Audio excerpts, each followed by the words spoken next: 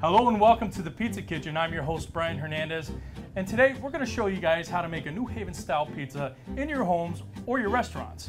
Now, I'm not super familiar with the style, so I was able to get a guest to come down here and show us all what it's all about. So I would like to welcome Ms. Gail Churinetz of Gail's Pizza Parties from Germantown, Tennessee. Welcome, and thank you so much for coming in today. Thank you for having me here, Brian. Absolutely. So great to be here. Now, yeah, Gail is down south here in Tennessee, but she hails from the Northeast up in New Haven County, Connecticut. So, Gail, what are some of the characteristics that people should look for when looking for a New Haven style pizza? What makes it a New Haven style pizza?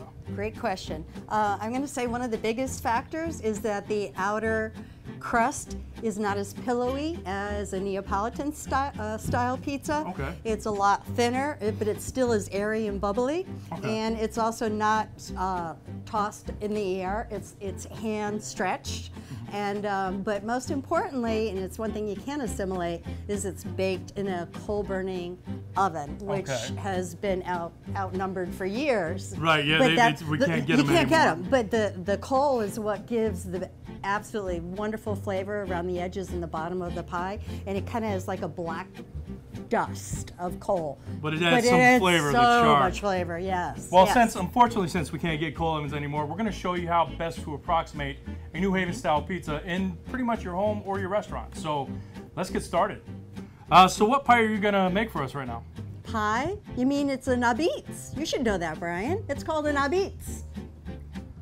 All right, so what nabits are we going to make it right now? Awesome. We're going to do a white clam pie inspired by Frank Pepe. No one really has his recipe, but we can only go by less is best and what the ingredients are in that pie. So that's what we're going to do today. And they're like one of the originals. Didn't they like kind of, aren't they the grandfather of New Haven style pizza? That's where it originated, yes. All right, so we're giving you the best first, but less is more, and it's nabits.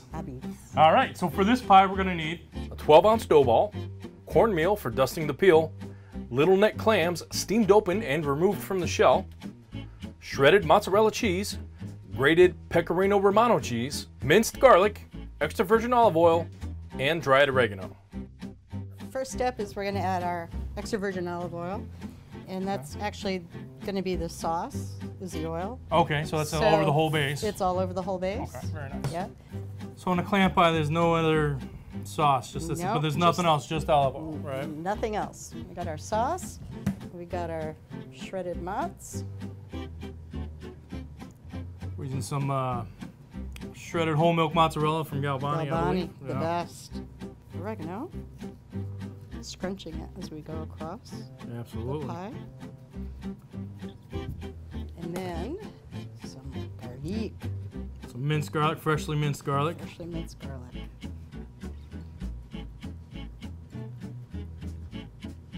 Who doesn't love garlic? No, and I see you got a pretty wide corniciona crust around here. It's going to spread on out. All right, so the cheese is going to melt and spread out. All right, and then another little bit of oil, huh? Oil. I'm going to put it in the oven, cook it for about 8 minutes. All right, what temperature are we putting it in the oven at? 500. 500 for about 8 minutes, and Correct. then we'll put on the rest of our ingredients after. We're going to bake this for 8 minutes, and then we're going to add our clams just to heat them up. Oh, just to heat them up. So, okay, we'll bake it almost to completion. Correct. And then add a couple items just to get them warm. All right, so we've been about 8 minutes in, right? Yes. Oh, look at that, just cheese. You can smell that garlic coming out. The crust has gotten kind of poofy, but not like super thick all around. As you said, you know, it is flatter than like a Neapolitan style. So, what now? All right, now we add the clams, the shucked clams. All right, so these we've already shucked them. We steamed them open. What did we put in that pot? We had some onions. We had some onions, some garlic, and I use white wine instead of water. It gives it another layer of flavor. Okay. And then when I shuck the clams, I toss them with a little bit of extra virgin olive oil to keep that really pretty shiny appearance. Okay. And then we're just going to put a couple of these little guys on the top. Don't eat the shells. You'd be Don't surprised eat how the many shells. times you have to tell people that it's on a pizza. They think they can put it in their mouth. Just don't eat the shells. All right, so now we've got some shells for Pecorino appearance. Romano. Pecorino Romano, not Parmesan. All right, so now we're gonna throw that guy back in there just for a couple another minutes. couple minutes, just kind of heat up the clams that we've already kind of boiled and already cooked. Steamed, correct. Steamed. All right. All right. Wow, that looks good. Oh wow, and you can look at the crust, you got the light area. It's not quite charred like a coal oven, but again, you cannot get that anymore. So we did our best approximation of it.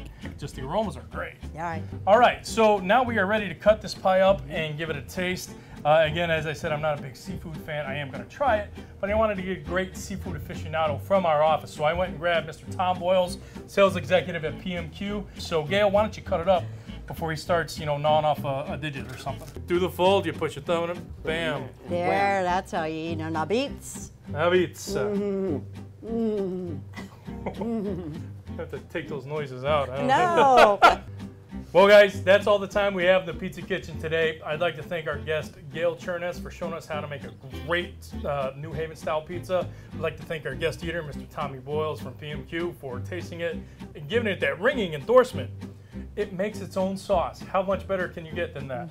And honestly, Gail, I'm not a big seafood fan, but I would eat this pie. Awesome. All the flavors mix well together and nothing's overpowering, so it doesn't frighten you away. Nice, thank you. So Thanks, if you want to Brian. find out more about New Haven-style pizza, tune in to the June-July issue of PMQ Pizza Magazine. You'll be able to see the Chef's Corner with Gail Churinetz in it, as well as our New Haven rundown of that pizza style.